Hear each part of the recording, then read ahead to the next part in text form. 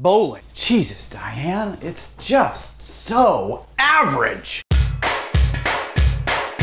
The average age of marriage for a professional female college graduate is 26.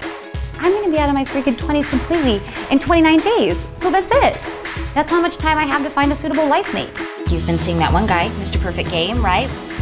I just need to fall in love with him, convince him that he has fallen in love with me. Then there's the plotting of some elaborate, oh my God! Pete Weber? He's gonna be at the Lebowski Fest tournament. What? Yeah. Dork Knight over here is speaking solely in movie quotes now. What we got here is a failure to communicate. Sorry,